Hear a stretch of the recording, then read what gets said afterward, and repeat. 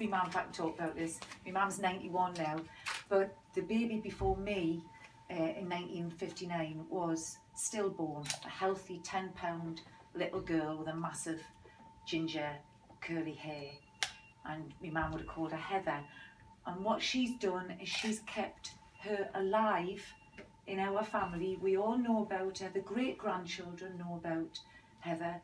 She's still with us, even though none of us got to meet her.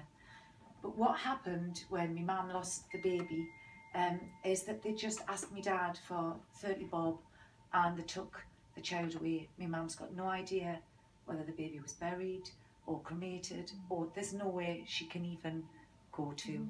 So for us as a society to progress from that to this, it gives me great hope for the future, what we can do as human beings when we turn our minds to good.